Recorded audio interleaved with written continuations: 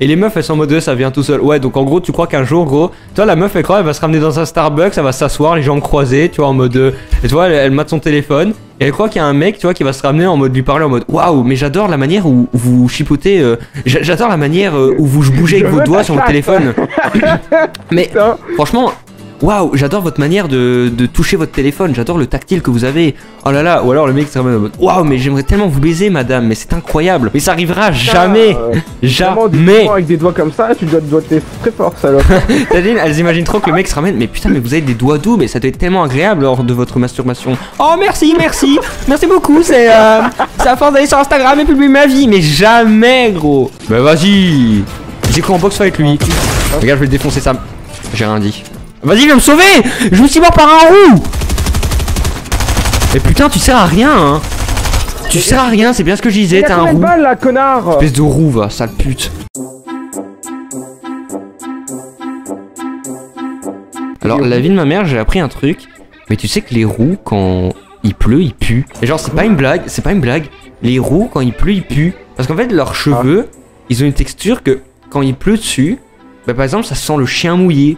Et donc par exemple, tu vois, t'imagines une situation en mode, toi t'as un roux qui rentre, toi t'es pas au courant qu'il est rentré, t'es en mode putain, il y a le chien, il a encore pissé partout. Non c'est moi, désolé, Non c'est moi, il pleut dehors.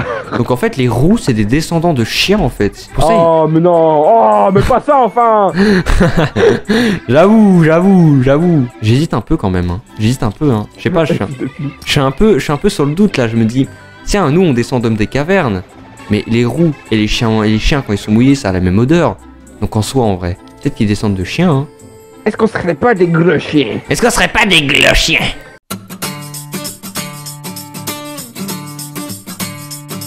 L'autre fois, j'avais dit, mais comment ça se fait que je suis le seul dans la famille à avoir des grosses lèvres pulpeuses, tu vois? Genre, tu vois, la vie de ma mère, tu sais, genre, c'est bizarre parce que chaque fois que je rencontre des mecs partout, tu vois, ils ont pas des lèvres pulpeuses comme moi, tu vois. Mais genre, la vie de ma mère, et j'ai dit à ma mère, j'ai dit... Ça cache des origines, tout ça. Et la vie de ma mère, c'est ça, c'est un rapport, est-ce que je vais te dire, genre... J'ai à ma mère, je dis, tiens, c'est marrant, il y avait pas un mec dans la famille qui avait des grosses lèvres pulpeuses comme moi.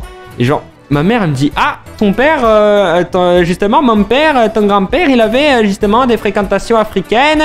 Il avait justement son oncle qui était africain, et c'est peut-être ça. Et je me dis, oh, en fait, je suis un africain albinos depuis le début. je viens d'une tribu... Et en fait le nombre de fois que j'ai insulté les noirs en vidéo, en fait je me suis insulté moi-même. Du coup t'as accès au N-word. Mais je suis un N-word. Eh YouTube vous avez pas le droit de me ban les gars, je suis d'origine noire, ok. Vous avez pas le droit.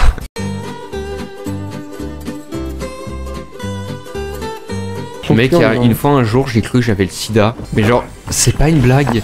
Parce qu'en gros ma mère elle m'avait raconté un truc sur le... Oh, ouais. Allez ta gueule, lasconne. Sale pute.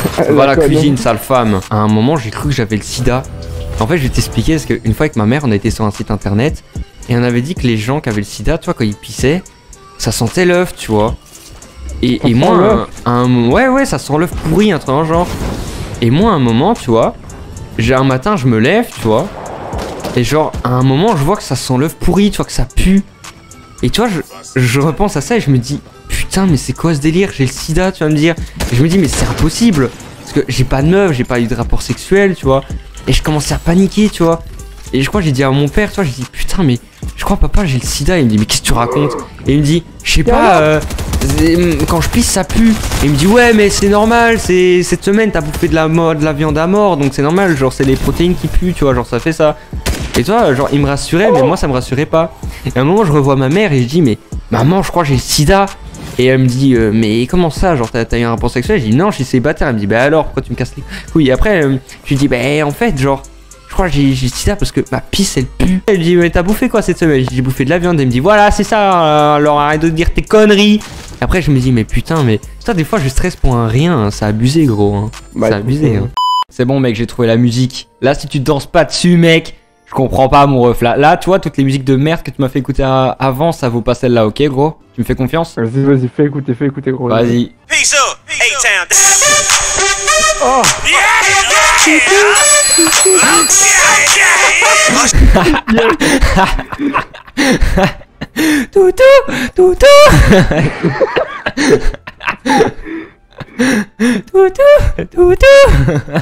Unchained qui a insulté un de ses monteurs pour parce qu'il voulait pas monter des vidéos de cul parce que son monteur avait une copine.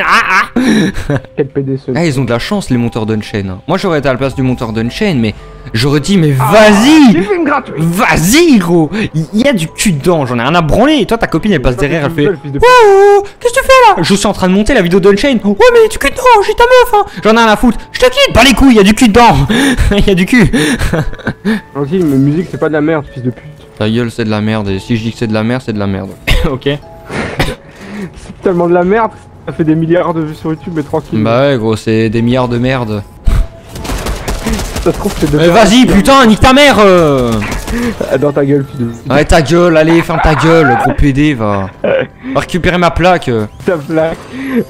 Oui je me suis cru sur Call of. Ma plaque d'immatriculation. Ma plaque d'immatriculation. J'ai payé mes lolos pour la changer. Et arrête avec tes musiques de merde là, tu me casses les couilles là. Connard, c'est une musique que t'as mis dans ta vidéo, pute. Ouais mais parce que tu m'as forcé à la mettre dans ma vidéo, connard. Putain il me casse les couilles, il va me faire copyright, hein, ce gros BT, hein, ce gros PD va. Putain. Gros BT. Ce gros BT. Mais vas-y, moi j'ai envie d'avoir de l'argent sur ma vidéo, moi t'es vraiment un connard, hein, putain. Déjà que c'est intolérable de voir que les abonnés ne te donnent pas d'argent. Et en plus, fils de pute, tu prends mon argent avec le copyright, hein, grosse merde va. Putain. C'est pas moi qui prends l'argent en plus. Ouais, c'est YouTube, parce que tu copyright ma vidéo.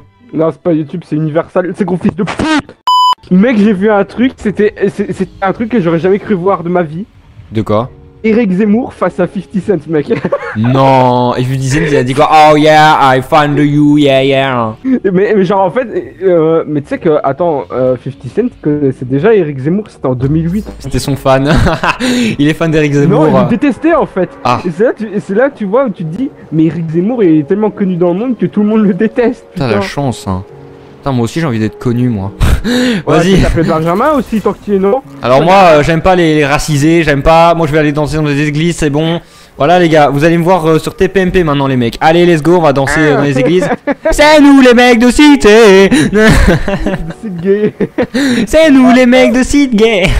Ah ouais, la ah non non, c'est nous les gays de cité. Nanana. On se prend des bites dans le cul. Ah là c'est bon, hop, je vais aller sur TPMP pour homophobie. Tu vois c'est que là nous là. Eh Sidlex, pourquoi tu es homophobe avec les homosexuels? Mais je ne suis pas homophobe, putain, c'est une blague. Mais... Alors, attendez, je vais sur le... Attends, l'illusiver quand il a vu le site. Alors, achat d'une planète à 88 millions de dollars. Arnaque.com. Mais c'est tellement fidèle. Je vais acheter sur ce site, monsieur. Yeah. Ma oui. Yeah. Ma oui, ce site est fidèle. Je vais acheter une planète. Par contre, mec, allez quand même quoi. Après, il veut quoi? Il veut un zizi télécommandé. Genre, il y a une hélice qui sort de là, gros. Toi, il veut un zizi qui vole là. Je vais acheter une fusée téléguidée. Je vais acheter un zizi téléguidé comme ça, quand ma femme aura envie de mon zizi, elle pourra aller à ma femme automatiquement. Je lui mettrai des ovaires aimantés pour que mon zizi soit directement attelé dans le garage. Oh putain. C'est le garage. Et là, on pourrait dire vraiment l'expression de garage à bite. Mais ta gueule, putain, n'importe quoi, j'en ai marre. Oh, une tour jumelle ici. Putain, mais ils ont adoré notre blague dans la dernière vidéo avec les tours jumelles, hein, quand même. Putain. Hein. Tu sais qu'il y a une tour comme ça dans le nord de la map, elle est cassée. Hein. Mais on se demande bien pourquoi. Hein. Oh, un avion et c'est mal garé. Accident d'avion. Je n'avais pas bien vu la piste d'atterrissage. J'ai vu le bâtiment, j'ai cru qu'on pouvait atterrir dedans, mais tout d'un coup j'ai essayé d'entrer dedans, je sais pas pourquoi. Le bulot, il était devant moi d'un bâtiment et le bâtiment il était dans l'avion, j'ai pas compris. Le bâtiment était dans l'avion ou quoi? Bah ouais gros, il est bien. L'avion il est bien rentré dedans.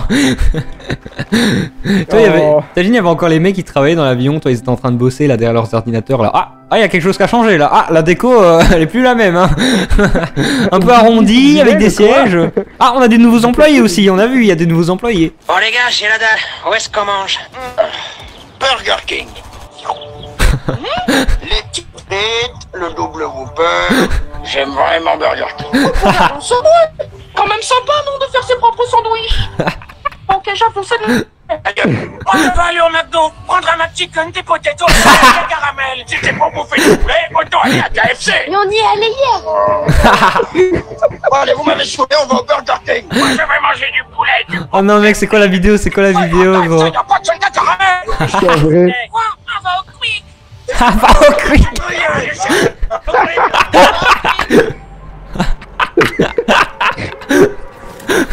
C'est quoi ça gros? J'ai cru que c'était sous Spark à un moment. J'aimerais bien manger un bon petit giant.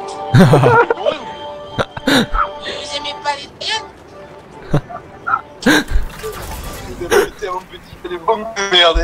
C'est quoi, t'as tout à et se faire une brasserie. C'est quoi cette vidéo gros? C'est quoi le nom? C'est quoi le nom de la vidéo? Ça s'appelle les seigneurs des burgers, parce que normalement c'est Seigneur des Anneaux. J'aime bien là. Moi il va aller au quick.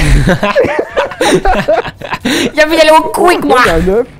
Putain, putain, gros. Tu sais c'est quoi? Tu sais pourquoi on perd depuis tout à l'heure, gros, et on n'arrive pas à faire du kill? Pourquoi? Parce qu'on a un skin de femme. Bah ouais, gros. Tu sais, les skins de femmes, tu sais, si elles ont pas un balai dans les mains, elles sont vite perturbées, hein, tu sais. Tiens, regarde mon skin. Regarde, t'as vu, il tremble parce qu'il a pas un balai, tu vois. Là, je lui mets un couteau à beurre pour faire à manger, et là, tu vois, elle tremble plus, tu vois. Là, elle sait me faire à manger, tu vois. Et là, j'ai remis une arme, elle tremble, t'as vu, c'est grave, hein. Ça t'est déjà arrivé, frérot? Genre, tu te laves pas depuis une semaine, tu vois, mais genre, vraiment, tu vois, je suis sûr que durant le confinement... Mais mec, je me lave tous les jours, connard. Wouah, gros. Toi, gros, de la facture d'électricité en fin de mois, mec, elle doit monter. D'électricité avec de l'eau, toi. Oh ouais.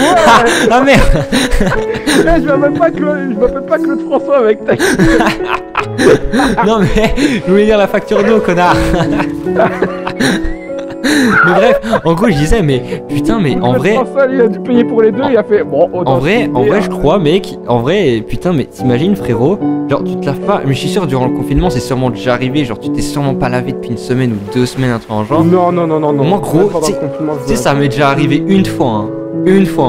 Et tu sais il y a un moment, tu vois j'étais arrivé avec un pote et tu vois genre j'étais pas parti en vacances à cette époque là et il y a un mec qui me voit il fait ouais mec t'as bronzé. Genre, et moi je lui dis mais c'est pas possible, je suis pas sorti que chez moi. Hein. Merde. J'ai fait que jouer à Fortnite, hein, tu sais. Elle fait non mec t'as bronzé. Et le lendemain, tu vois, après j'ai vu, tu vois. Et tu vois je me regarde dans le miroir, après avoir joué avec lui, je me regarde dans le miroir et putain j'avais de la crasse sur le visage.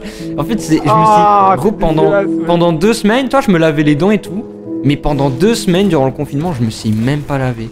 Non mais j'ai tellement tryhard Fortnite, c'est vraiment abusé mec, hein. Comme quoi ce jeu mec te rend sale mais horrible, hein. Encore pire que les joueurs League of Legends, hein.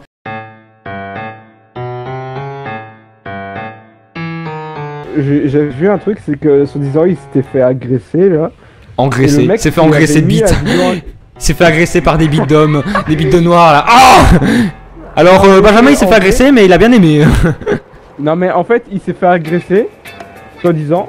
Et en gros, il avait fait une vidéo sur son TikTok où est-ce qu'il était en mode ouais bah je vais aller me porter plainte, voilà, en rigolant le mec, la vidéo de son agression pour la voir il faut payer là, tu sais c'est comme les sites genre J'imagine pas ce qui s'est passé lors de son agression. Toi tu payes pour voir la vidéo et tout d'un coup tu vois il y a deux mecs qui lui caressent les tétons, tu vois l'autre qui lui prend le sexe là. Agression ou plaisir entre hommes. Non, mais mec, et t'imagines le mec il a été porté plainte, le mec putain il va quand même porter plainte en rigolant, je me demande c'était quoi son agression hein. Les bleus qu'il a au visage c'est parce qu'il s'est pris des grosses biflettes, voilà. Ah mais son gros visage africain là. Avec un gros zizi là.